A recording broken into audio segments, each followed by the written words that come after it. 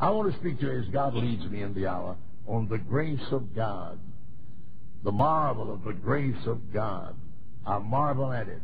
My commission, my whole life is given over to telling the story over and over again of the grace of God. Unthinkable, indescribable, untellable is the grace of God. And yet I take a stab at it every time I stand in the pulpit to preach. I'm determined to know nothing among you except Christ and Him crucified. Often I've been tempted to go off on a line of thought, probably tarry too long, and I say to myself, I must get back to Calvary. I dare not go off on any kind of a tangent or any kind of a pet theme. I must hasten back to the cross. And I think you'd be wise to do the same thing. The grace of God, the theme of all of we in this building. And I'm aware of the fact that my tongue is not adequate. My ability is not sufficient. My adjectives cannot describe the grace of God like I'd love to tell it. But I shall try again by the grace of God. To tell the grace of God is like trying to hug a mountain. You never get it done. To tell the grace of God is like trying to describe the loveliness of a sunset to a blind man. You never get that achieved, never get that done. And yet preachers stand and over again repeat and attempt to do the impossible, and repeat in telling the story of God's amazing grace. Songwriters do the same thing. Years ago, I was preaching at Highland Park with Dr. Lee Robinson at a conference, and I went out of the prophet's chamber to get a noonday meal, and upon returning to the prophet's chamber, I heard music from the inside, and I wondered who was in the prophet's room. I thought I had the only key, but I stepped inside the kitchen part of the prophet's chamber, and looked inside the other room, and there at the piano sat Dr. Charles Weigo. He's now with the Lord, a gracious man, a good man, famous songwriter, and I suppose that he was picking out the melody of a new song, and I dare not disturb him at his task. So I slipped back into the kitchen and sat down, and I waited, and I waited, and I waited. And after a while, I thought that his task was finished for the moment. I got up and walked into the room and greeted Dr. Weigo. I'd known him. He'd been at Tabernacle. I said, "Sir, good to see you. What are you doing?" And that dear old man, 90 years old at that particular time, died a few years later at the age of 95, but at that time, an aged man with a sparkle in his eye and a spring in his step looked at me and said, "I'm writing a new song." And I didn't say to him, but I thought to myself, if I could have written "No One Ever Cared Me Like Jesus," I believe I would have retired and never written another. And wrote more than 200 great gospel hymns. And there he is, doing what I'm trying to do now, attempt to tell the grace of God. And I said, "Dr. Weigo, what's the title of your new song?" And he said, "Oh, what glory." What about that? Oh, what glory. Some Baptists don't know much about that, you know. But he said, "Oh, what glory." And I said, "I'm anxious to hear that." He said, "I plan to sing it tomorrow morning in the morning service at 10 o'clock in the great auditorium at Highland Park." I said, "Sir, I'll be there. I want to hear it." And I was there the next morning when he sang publicly for the first time, "Oh, what glory." When I looked into his wonderful face, how God blessed that song, and people rejoiced, and Baptist preachers stood and shouted the praises of God, and I marveled at it, and I love the song until this day. Now, that's an attempt on the part of the songwriter to tell the grace of God. He felt, as I feel, that we've never been able to successfully do the task and to tell the story like it ought to be told. I've seen the majestic sunset, but nothing is more wonderful than a vision of the grace of God. I've seen the gratitude of young mothers as they rock their newborn babes with pride. I've seen the ceaseless waves casting up the mire of the ocean. I've seen the beautiful valleys in their abundance of productivity. I've seen the lofty mountains as they reach up their mountain peaks toward the sky and giving praise to God. I've seen the mighty eagles soar through the air in majestic glory. I've seen the masterpieces of Michelangelo and other great artists of renown. I've seen the mighty giant 747 lift fully loaded off an airport runway and stand amazed. I've seen the beautiful lily open its white face toward the morning sun in all of its glory. I've seen the vast fields of the harvest of the corn crop and the wheat crop in the great fields across our land. I've seen the lightning flash across the horizon and heard the mighty thunder roar. I've seen the mighty Mississippi bore its way all the way through the continent of our great and beloved land. I've seen the growth and maturity of little ones, children, in our family circle, in our church circle. I've seen the enslaved sinner lifted from the miry clay and a song put upon his lip. I've seen the power of the gospel with all of its miracle-working ability to transform a sinner. I've seen the prosperity of the church triumphant in your day and in mine. I've seen the perseverance of embattled pilgrims as we wade through one battle after another and then spring into the fight all over again. I've seen the need of God's people met. I've seen the bereaved saint of God comforted in the grace of God and the love of God. I've seen the shaft of sunlight break through the stormy clouds and bring hope of a better day. I've seen little churches revived by the touch of God's great and mighty hand. I've seen the touch of the mighty hand of God upon a defeated saint of God, and he sprang into the thick of the battle all over again. I've seen the blessing of God upon the tither, both the individual and the congregation. I've seen the seed of God's word bring forth fruit unto new birth. But the greatest thing I've ever seen is a marvel of grace working in your life and in my life and in the lives of sinners. Grace unthinkable, grace untellable, grace amazing. The songwriter hit the word correctly when he said, amazing grace, how sweet the sound that saved a wretch like me. Grace. Now let me read to you a bit from 2 Samuel chapter number 9. And I read in verse 1, and David said, is there yet any left of the house of Saul, that I may show the kindness of God unto him for Jonathan's sake? And there was of the house of Saul a servant whose name was Ziba. And when they had called him unto David, the king said, art thou Ziba? And he answered, thy servant is he. And the king said, is there not any left of the house of Saul, that I may show the kindness of God unto him? And Ziba said unto the king, Jonathan hath yet a son, who is lame upon his feet, though a prince, yet a cripple, though the son of a king, yet in need of the grace of God. And the king said unto him, where is he? And Ziba answered the king, behold, he is in the house of Micah, the son of Abiel, in the land of Lodebar, the land of no bread, the land of want, and the land of spiritual poverty. Then King David sent and fetched him out of the house of Micah, the son of Abiel, from Lodebar. Now when Mephibosheth, and I wouldn't guarantee the pronunciation of that name, that these Hebrew names sometimes cause us to stumble, but I think I have the correct pronunciation. Now, when Mephibosheth, by the way, I was preaching down in Macon at McConnell Baptist Church in a mission conference a good number of years ago, and I was reading the Gospel of Luke, and in my text I was going to come across the word Gennesaret, and I had a premonition when I got to that name I was not going to be able to say that. And sure enough, when I got down to the verse where the word Gennesaret is found, I was dead. My life had depended upon it. I could not then have said Gennesaret. I was embarrassed, and I said to the pastor behind me, say it for me. He said, Gennesaret. And I went on to read and preach the sermon, but while I was reading and while I was preaching, I said to myself, Luke, why could you not just as well said Galilee instead of Gennesaret? And so the name of Mephibosheth, I think I have the correct pronunciation. Now when Mephibosheth, the lame prince, the son of Jonathan, the grandson of Saul. In the Bible, there are no grandsons. You're the son of Saul and the son of your father and the son of your grandfather. Was calling to David, he fell on his face and did reverence. And David said, Mephibosheth, and he answered, behold, thy servant. And David said unto him, fear not, for I will surely show thee kindness for Jonathan thy father's sake, and I'm going to restore to thee all the land of Saul thy father, and thou shalt eat bread at my table continually. There's eternal life, everlasting life, that we Baptists believe in. And he bowed himself and said, what is thy servant that thou shouldest look upon such a dead dog as I am? What a testimony. A few years ago I preached on the 7 most classic statements I find in the Bible. And among those 7 statements was the statement of Ruth in chapter 1 of Ruth, entreat me not to leave thee, nor from following after thee. Where thou liest, I shall lie. Where thou livest, I shall live. Where thou diest, I will die. Where thou art buried, I will be buried also. Entreat me not to leave thee, nor from following after thee. I think that's classic. And then I brought a message from my people in that series on the testimony of Esther, when she said, if I perish, I perish. What a tremendous testimony. Then another, in that sermon, the testimony of young David, is there not a cause?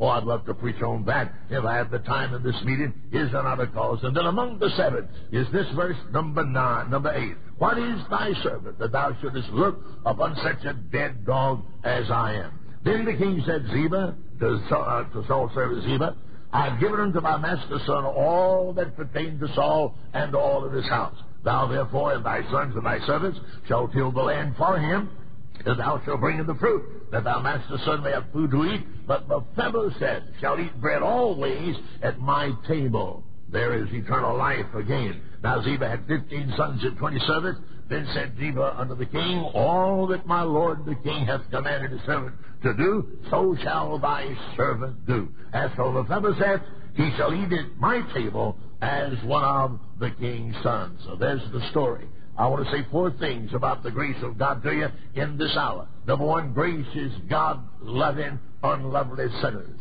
Number 2, grace is God giving Jesus to die upon the cross for ungodly sinners. Number 3, grace is God lifting out that which cannot lift out itself. And number 4, grace illustrated by the story that I read from 2 Samuel chapter number 9.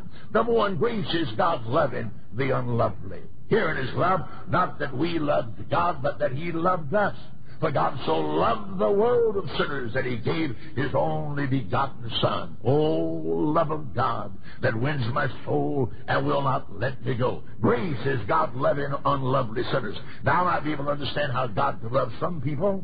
There are good people in this building, good, relatively speaking. You're honest, you're moral, you're upright. I marvel at you. Thank God for you. I may be able to understand how God could love a good, clean young man, a dedicated, clean, nice a young woman. I can fathom that. I think I can understand how God could love a good, honest, hard-working man that loves his family, loves God, loves his church, you see. I might fathom that. But when I know that the grace of God is infinitely greater than that, when I recognize that the bum and the destitute, the reprobate, the drunkard, the harlot, the doper, the prostitute, all are included in the scope of God's love, that I stand off to be amazed. There is not one person in all the city of Charlotte for whom Christ did not die. There is not one sinner in your city that Jesus does not love and would not welcome with outstretched arms to come and receive the gift of eternal and everlasting life. For God so loved the world of sinners that he gave. Grace is God loving not good people, but bad people. And to tell you the truth about it, we're all bad people. I've never gotten to the place that I thought that I was good. I certainly don't deserve any such recognition. I'm not good except in the grace of God. I'm so glad that where sin abounds, grace doth much more abound. And I can say with Paul, I am what I am by the grace of God, and only by the grace of God. Grace is God loving unlovely sinners.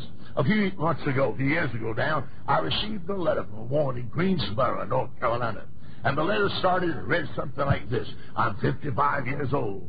I've been married 3 times and divorced. I've had 6 children, 3 of them died in infancy because of a social disease in my body. She said, I'm a drunkard. I'm a doper. She said, I'm the most vile, dirty woman in all the city of Greensboro, North Carolina. And she said, I hesitated to write to you. I didn't want you to handle the paper that I had to handle to write this letter to you. I'm so dirty, so vile, so ungodly. But she said, I've been hearing you preach on the radio, and I want to know if God would save a sinner like me. And I stopped everything and sat down at my typewriter with tears in my eyes, and I wrote it back, and I said, there's a balm in Gilead. There's a sympathizing Savior. I said, come now, let us reason together, saith the Lord. Though your sins be as scarlet, they shall be as white as snow. Though they be red like crimson, they shall be as wool. And I put all those good promises in a letter and sent them back to that woman in Greensboro, and you know, she got converted. I mean saved. I mean born again. The good old-fashioned kind of being born again. Right, you got born again. And wrote me and gave me a testimony of a grace and a faith. And let me give you a climax that God miraculously gave to me, to that story. A few months later, 6 months maybe, I was in Greensboro at a meeting. The pastor said he'd meet me at the cafeteria at 12 noon on Saturday. We'll have fellowship together. We'll have dinner together. I met him at 12 noon at the cafeteria on Saturday, downtown in Greensboro. We went through the line. And going through the line, I told the pastor about the woman who'd gotten converted there in Greensboro with the idea maybe he could baptize her, I thought. And I told him the story just as I told it to you, except maybe in more detail, and while we were getting our food together. And then when I finished the story, I discovered that I couldn't remember the woman's name. Of course, you don't have that problem, but you're not quite as old as I am. One day, you'll have that problem as I had it. And I could not at that moment think of the woman's name. I should have remembered it, but I couldn't think of it to save my life. And I apologized to my pastor friend and said, when I get home, I'll check the files, I'll send it to you through the mail, and you can visit the woman. Maybe you can baptize her. I'd like to have done that. I sure would love to have done that. But maybe you can baptize her. And we sat down just about ready to grace our food and enjoy our fellowship and food. And a young girl about 10 years from my old, whom I'd never seen before or since, in fact, walked up to me and handed me an envelope. And she said, does this envelope belong to you? And I looked on the outside and it said, the Bride's Flower, Post Office Box 4 in Greenville, South Carolina. I said, yes, ma'am, that belongs to the radio. Where'd you get this? And she said, my mother saw you come into the cafeteria, and she thinks you're the preacher she's been hearing over the radio. And she said, if he's the preacher, just give him the letter, and we'll not have to mail it. And I thanked that little girl as she turned and walked away. And I was about to slip the letter into my pocket, and I looked on the back of it, automatically, I guess, and believe it or not, there was that woman's name. I couldn't think of it a moment ago. There's the woman's name. And I said, Pastor, here's a miracle. A woman who I've never met, never seen, and written to. I said, here she is, 3 tables away from it. And I left my pastor and left my food, and I went over and sat down with that woman. Vile, wretched, so describes herself to me in the letter. And she began talking about how good it was to be saved. And great big tears began to run down her cheeks, you know. And her lips quivered, and she then cried and rejoiced. It was the only people in the world that can cry and laugh at the same time as saved people. And she said they're weeping for joy. And I got happy on the other side of the table. I sat there and laughed in the spirit. I was just having your time. One side of the table laughing, the other side weeping. I don't know what people thought, but we had us a camp meeting, rejoicing over what grace did to that wretched woman. Now, grace can do that. Grace can do that. 2 years after that, God gave another climax to that story. I preached one Sunday morning at the tabernacle, and a lady came forward and said, do you know me? After the service was over, do you know me? I said, ma'am, I should, but I'm sorry. I couldn't call your name. I'm sorry. Then she said, you remember the lady in Greensboro? And then in a moment, it all came back to me. She was in, several years older, of course, gray and wrinkled and a bit feeble. And she said, I drove the 200 miles today to tell you that it's still good. And we had another shouting spell right there in the church. Amen. Grace is God loving unlovely sinner. Grace can save the wretched, the vilest of the vile. There's none beyond the scope of God's grace. 20, hit yourself, young fella. Maybe you'll just have us a shouting time here today. I'd rather have a shout than to have clout. Amen. I baptized a woman at Tabernacle, and somebody came to me and said, preacher, you know who you baptized? And I said, I think so. Oh, you don't understand. They said, you just baptized one of the most popular harlots Greenville ever had. I said, glory to God. Hallelujah. 25 years ago, I baptized that harlot woman. Her beauty was then faded. Now she's old and feeble and can hardly walk. But she comes to church when she's able, and she goes right back to the choir where she's been singing for 25 years.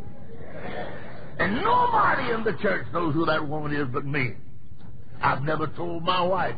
She's heard me tell that story, but I wouldn't tell her name to anybody in that church, including my wife. And she sits there in the choir and sings, oh, how I love Jesus. And when I see her, I say, Lord, save 100 harlots in Greenville. All of them in the choir. Grace is God loving unlovely sinners. Grace.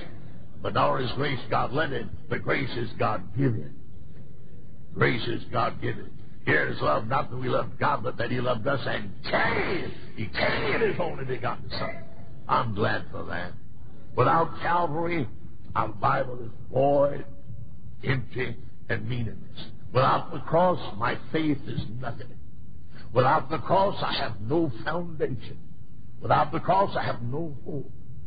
But I'm glad that there was a dispensation Paul speaks of, that he called the dispensation of the grace of God, at which time the Christ of glory, God's holy, eternal, ever-born Son of God, laid aside the glory that he had with God the Father and came down into this earth and died a vicarious death upon an old rugged cross to lift me out of my sin and lift you out of your sin. Grace is God-given. 'Tis done. The great transaction is done. The door stands wide open. There is nothing that would keep any sinner from receiving Jesus Christ as Lord and as Savior. Therefore, O man, thou art without excuse. The price is paid. Matters not how vile your sin may be, the price is paid. Matters not how old you may be, the price is paid. Right. You can be saved. That's grace God-given. I wonder if the pastor of this church or Pastor Brother Robinson of the Gospel Life, suppose Brother Bobby would have come down with kidney failure. He has a great church. I've been in that church many times. They have good people, good men. If Brother Bobby Robinson were to come down with kidney failure, I dare say one of those men, maybe his fine son who's his assistant there at the church, would step forward and say, "Doc, I'll donate one of my kidneys that my pastor could live." And I'd understand that. I'd marvel at it, but I could understand that because they love their pastor, and I'm sure Steve loves his daddy. And he'd give his kidney in a moment. That would add 2 years to Brother Robert Robinson's life. I pray, of course, that would never happen. But I can understand that. I can understand that. But how about that harlot woman? Suppose her kidney fails. Where's the one that will step forward and say, "I'll give a kidney to the harlot"? How about the wino? Where is the man that will step forward and say to the wino, "You can have my kidney. Your kidney's a failure. You can have mine"? No, you don't do that. The wino has to die, and the harlot has to die. Nobody loves them that much. I can understand. Died for the wino, and Christ died for the harlot, and Christ died for the sinner. You don't have to be good to qualify. You have to be bad to qualify. And if you're bad, you qualify. Come and receive eternal and everlasting life. Grace is God-given. And then number 3, grace is God-lifting, that which God lifted sin. Have you ever watched the spider weave a web? And you wonder why the spider weaves the web? There he moves back and forward across those silken cords with the greatest of ease. Does he build that web as a garment to clothe his body? Not the answer. Does he build that web to demonstrate his ability to do something that human hands cannot duplicate? That isn't the answer. Does he build that web as a thing of beauty, and is a thing of beauty and precision? That's not the answer. He builds the web for one reason: a snare, a trap. Mr. Spider knows that soon Mr. Fly is coming by, and he's going to see that beautiful web, and he's going to light on that web and marvel at its precision and beauty. And in a moment he's going to say, "I shall fly away." And when he attempts to fly away, he then discovers his legs are hopelessly ensnared in those silken cords. And he's going to turn them, trying to liberate himself. But the more he tries to liberate himself, the more ensnared he becomes. And after a while, the fly lays over exhausted, and the spider moves across the web to devour the prey. Now, you might have watched that drama and reached down and picked the fly up out of pity for an insect and let him fly away. And he flew away as if to say, "Thank you, mister. You lifted me out just at the moment of time." Now, there was a day when you were ensnared by the spider web of sin. And you tried to liberate yourself by good works, or by reformation, or by resolutions, or by human resolve. Nothing worked. The more you tried to liberate yourself, the more ensnared you became. Then one day, God reached His great everlasting arm deep down into the miry clay and lifted you up and turned you loose. And here you are today, rejoicing in grace, because you've been lifted out of the miry clay. What a wonderful thing it is to be lifted out. He lifted me out from a horrible pit. He set my feet upon a solid rock. By glory in Christ, I live and move and have my being in Christ. Now, number 4, grace illustrated by the story that I read to you a moment ago. I'd like to turn the curtains of some centuries back in your mind, and let's go back to visit in the palace of King David. David, who founded the city of Jerusalem, built first his own palace. And we'll go into that palace, into the throne room, and visit for a moment. I see the throne room, and here's the throne upon which David, the king, occupies. Then I see about him the servants of his household, and among the servants of his household is one called Ziba, who in the story is a type of the blessed Holy Spirit of God. And David said, "Ziba, is my project over?" Is there any lamp that hadn't yet been brought in that I may show the kindness of God to them? For Jonathan's sake, and I want to say to you, my friend, that whatever goodness you enjoy, it's because of Jesus. For Jesus' sake. God loves you for Jesus' sake. God saved you for Jesus' sake. And he was just about ready to say, Your Majesty, you've been wonderful. We admire you. All your people admire you. You've sought from Dan to Bathsheba. You found every single descendant of Saul, your bitter enemy, who attempted to take your life several times, and you brought them in and shown the kindness of God to every one of them. And we all so appreciate you. You're just about ready to say your project is over. When God says, Ziba, there's one that hadn't been brought in. And I imagine there might have been some wrestling in the mind of Ziba at that point. He might have said, Now, Lord, I'll not bother King David about that paralytic down there in Lo-Debar. I know him. I'll visit him for the king. I'll do something good for the king. I'll just not bother His Majesty with that nobody. God said, You tell David his project is over. When it's not, you lie. You tell him the truth. And so Ziba had no choice. He said, Your Majesty, we marvel at you. We thank God for you. But there's one yet that has not been brought in. And all the world's filled up with one yet. And that's the thruster of Uppington's message a moment ago. There's one yet. You're not going to win them all, but you'll get one. You may not get as many as you'd like to get, but you'll get one. The devil has told me 1,000 times plus, you're washed up, you're finished. You're baptized no more. Forget it. Close your baptistry up and forget it. He's told me that many a time.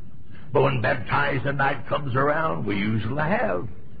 Not as many as we'd love to have. We've never had as many as we'd love to have, but we usually have one. Amen. We usually have one. There's one that'll hear you. Keep preaching the gospel. You dare not preach politics. You dare not preach the Democratic Party or the Democratic nominee. You dare not preach civil rights. You dare not begin to preach social gospel. Stay with the gospel. At least God will stay with you if the crowds leave you. God will stay with you. Don't you ever get away from the gospel. I was driving home one night. I'll get back to David in a moment. And God said, in the morning, I want you to preach on John 3:16. And I said, Now, Lord, I already have my sermon ready, thank you, and I'll just preach my sermon. And I kept going down 85, and down the road about 100 miles, God nudged again and said, in the morning, John 3:16. I said, Now, Lord, I've got a sermon. I hate preaching on John 3:16 tomorrow. I plowed through that verse all my life, and I'm an old preacher. Let the young man preach that, Lord. Let these young fellows, they can handle that just as good as I can. Let me preach my sermon. And I thought I had God persuaded. But 100 miles down 85, nudged me again. John 3:16, preacher. Tomorrow morning. I said, Okay, Lord, if that's what you want, it'll be John 3:16. And the next morning I opened to that beloved verse of Scripture and preached on it, and heaven came down. God warmed my old cold heart. And I got all excited. I don't ever get to where I don't get excited when I preach. The trouble with some of you preachers now, you're dead. You ought to get a little fire under you. Get some enthusiasm. You get all excited about the Atlanta Braves. Why can't you get excited about Peter, Paul, and John? Right. And I said, Now, Lord, I'm acting like a novice. I got excited. I got the shouting in my pulpit. What about that? Sunday morning, got all excited. They preached loud. What about that? And I thought to myself, Lord, an old man like me got no business preaching like this. But when I finished, I said, anytime. If I thought I'd get another blessing, I'd preach on John 3:16 Sunday. Oh, my. And Ziba said, There's one that hadn't been brought in, David. David said, Who is he? Mephibosheth. Where is he? He's in the house of Micah, the son of Amiel, in the land of Lo-Debar. David said, Go fetch him. Now that's beneath the dignity of you sophisticated Baptists. Go fetch him. My old grandmama used to say, Fetch. Fetch me this. And I thought to myself, Grandmama hadn't been to high school. But when I found it in the Bible, I found where Grandmama got it. I hadn't plowed through the Bible much as Grandmama did. And you want to say fetch, you help yourself, will you? You help yourself. David said, go fetch him. Bring him to me. Ziba said, yes, your majesty. Then David, I imagine, hitched the best horses he had to his own personal chariot. And in a moment, the chariot driver was waiting for Ziba in front of the palace. And Ziba steps on board, and the driver says, where to, sir? He said, the land of Lodibar, the house of Micah, the son of Abiel. Wait a minute, Ziba, you've got your signals crossed. You mean you're carrying the king's chariot down into that God-forsaken Southland? Why, you're mistaken. You've got your... you heard me. Lodibar. Let's be going. And that driver pulls the reins and turns to leave David's palace through the winding streets and out of the gates of the ancient city down toward the Southland, Lodibar. Further and further in that God-forsaken area. Poor people looked out and saw the king's chariot and they said, why? What does this mean, the king's chariot in Lodibar? And on and on. After a while, that chariot stopped in front of the most humble house in the community. I heard a preacher say the other day, we're going out after the executives. We're going to get all the big fellows in Greenville in our church. Now, while he was talking, I didn't say anything, but I thought to myself, Lord, just give me the sinners. If the executive wants to come, have him step. But I'd as soon sit next to a man saved by grace if he's a former criminal. Right. Don't make a bit of difference to me. When what God makes clean, don't let a man call unclean. The tabernacle is a house full of sinners. From the pulpit throughout, we're all sinners, but we're saved sinners, praise God.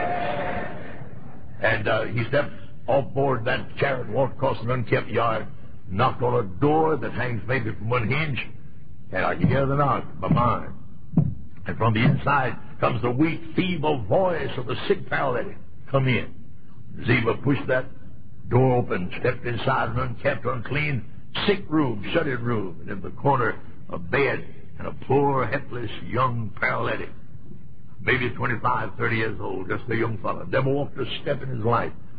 The paralyses had taken such a toll until he was wasted, until he was nothing. How did that happen? Well, if you read 3 chapters earlier in the same book, you'll find the Philistines coming against Saul and his palace, and the nursemaid picked up that lad and rushed out of the palace in her haste. She fell on the stone cobble walkway and dropped that lad, fractured his skull, his arms, and as a result of the fall, you see the typology? As a result of the fall, he became a hopeless paralytic. As a result of Adam's sin, I am what I am. But I'm glad I know the second man, Adam, who is Jesus, our Lord. And that boy never walked a step. He didn't play ball when he was a lad. He couldn't. He was paralyzed. And it's getting worse and worse until now he's a miserable mess right at the point of death. And Ziba steps over and says, Mephibosheth? Yes, sir. Are you the son of Jonathan, the grandson of King Saul? Yes, sir. Well, I'm Ziba, the servant of His Majesty, King David. And I've been sent to fetch you to King David. Not me, sir. Look at my hands. I couldn't serve the king's tables. And look at my feet. I'd not be able to march in the king's army. You're not looking for me, sir. He doesn't need me. No. Your name Mephibosheth? Yes, sir, that's my name. But I've been sent to bring you just as you are, without one plea, but that thy blood was shed for me. O Lamb of God, I come, I come. I'm glad that's so, aren't you? If I had to have $1,000, I'd be disqualified. If I had to have a college education, I may be disqualified. I had to be popular, I might be disqualified. I had to be renowned, I might be disqualified. But there's nobody disqualified. We've been sent to fetch you just like you are. And that traveler picks up that man like a mother would pick up a baby. Bears him out of that hovel in Lodibar, puts him into that chariot. Lodibar means the land of no bread. And that's the end of all sinners. The land of no bread, the land of no hope. And lays him down in the bed of that chariot. And he steps aboard and takes up the reins. And then Ziba steps aboard. And they start that precious trip back to King David. I preached this sermon one time at Tabernacle. Don't tell this on me, please. But I was preaching on Mephibosheth one night at Tabernacle, and I got the Mephibosheth in the chariot, got it turned around, but I bogged down. Now I couldn't move that chariot. I shouted 50 minutes, and then I said, now, Lord, I got to get this sermon finished. Let me move this chariot. And I tried to move it the second time and bogged down again. And we shouted another 10 minutes. I said, Lord, I've got to get this thing home, finish the sermon. I tried the third time and bogged down the third time, and I closed my book, and we shouted for 30 minutes. Now, if you tell that on me, it might hurt an old preacher in his old age, so don't tell anybody that. But it sure happened. Some of my people here today, and they know it happened. They were there when it happened.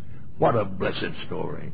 They turned it around. Oh, happy day, when God sent His blessed Holy Ghost and found me in the land of Lodibar, picked me up in the arms of mercy and put me down in the chariot of grace, started me back to the King, immortal, King of Kings, and Lord of Lords. And they made their way back to the palace. Amen. And when they arrived back at King David's palace, they pick him up and bear him inside, lay him down at the feet of the king. And all the servants stand about at attention. And after a while, David breaks the silence, and he gets up and says, Mephibosheth. And I think when that poor paralytic heard his name called from the lip of royalty, it was like a mother's lullaby. She rocks a fevered baby at the midnight hour. It was like a letter from home, good news from home. How it stilled the storm in the heart of Mephibosheth. He might have thought, he's brought me here to execute judgment, take revenge, because my granddaddy tried to kill him. He's going to take my life. But when he heard the king say, and then David said a second word. He said, fear not, don't be afraid. And I think when that poor paralytic heard his name called from the lip of royalty, it was like a mother's lullaby. She rocks a fevered baby at the midnight hour. It was like a letter from home, good news from home. How it stilled the storm in the heart of Mephibosheth. He might have thought, he's brought me here to execute judgment, take revenge, because my granddaddy tried to kill him. He's going to take my life. But when he heard the king say Mephibosheth, all his fears took wings and flew away. I'm not making any promises, but when I get to heaven, and I'm going, I have a new name written down that nobody knows. And when Jesus calls that name, I'm not making you any promises. I think I'm going to shout. I really do. Mephibosheth. And then David said a second word. He said, fear not, don't be afraid. He said, I haven't brought you here to imprison you, but I brought you here to show the kindness of God to you for Jonathan's sake. And that's more than this boy could understand. I would imagine tears begin to trickle down his emaciated face. He's brought me here to show kindness to me, and my granddad tried to kill him. And then he remembered my daddy was his friend, and because of his sake, he's going to be kind to me. And then Mephibosheth answered back with that immortal verse number 8. What is thy servant that thou shouldest look upon such a dead dog as I am? Now I want to put myself right there. I'm a dead dog. As far as I'm concerned, there's not that much righteousness in me. I'm a dead dog. I ought to go to hell. There's nothing good in me. But I'm glad that I've been found and redeemed and saved by God. And God lifted out a dead dog and put hope in my soul and glory in my heart and a foundation under my feet. And don't get offended at me. Don't get mad at me. But we're a congregation of dead dogs. The last one of you shouting boys are dead dogs. You're not shouting because you think you're anything. You're shouting because you know you're nothing.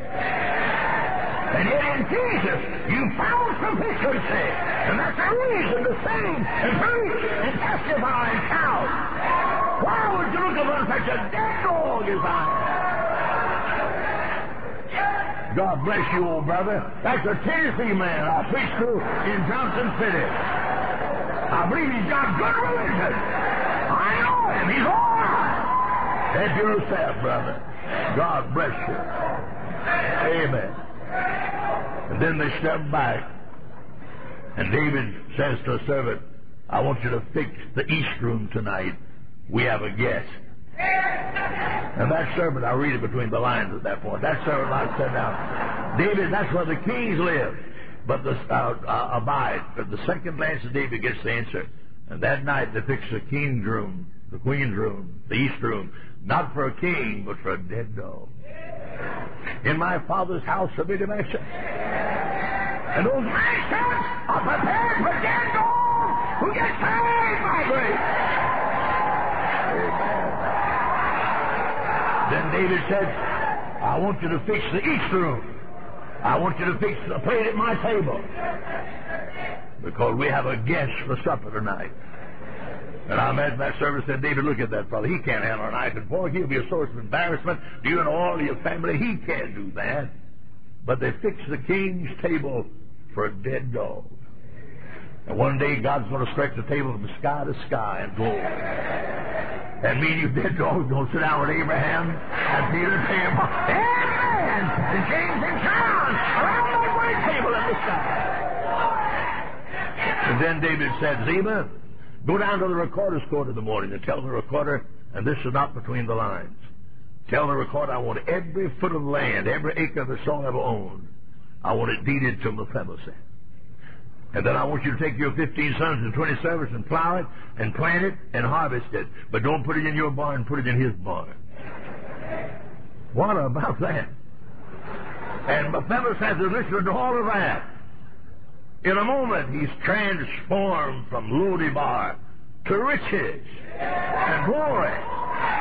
He spent one night in Lodebar, the next night in the king's house.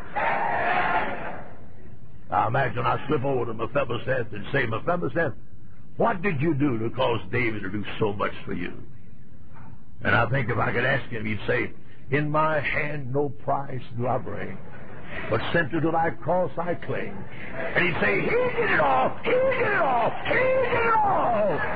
And I want to say to you today, Jesus did it all.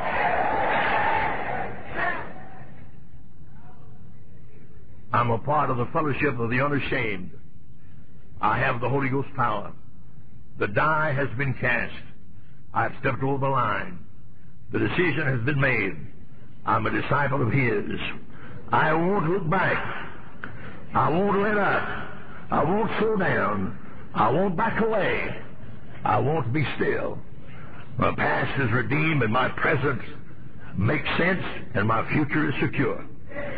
I'm finished and done with low living and sidewalking and small planning and smooth knees and colorless dreams and tame visions and dwarfed goals.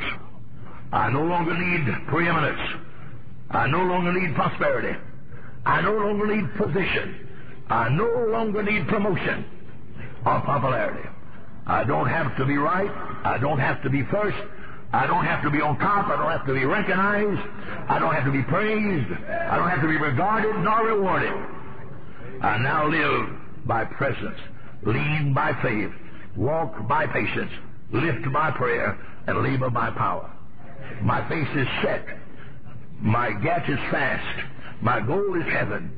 My road is narrow. My way is rough, and my companions few. My guide reliable. My mission clear. I cannot be bought, compromised, detoured, lured away, turned back, deluded, or delayed. I will not flinch in the face of sacrifice, nor hesitate in the presence of adversity, nor negotiate at the table of the enemy, nor ponder in the pool of popularity. I won't give up, shut up, let up, until I'm stayed up and torn up and prayed up and paid up and preached up for the cause of Christ. I'm a disciple of Jesus. I must go till He comes. Give till I drop. Preach till all know. Work till He stops me. And when He comes, it is all for His own. He will have no problem recognizing me. My colors are clear.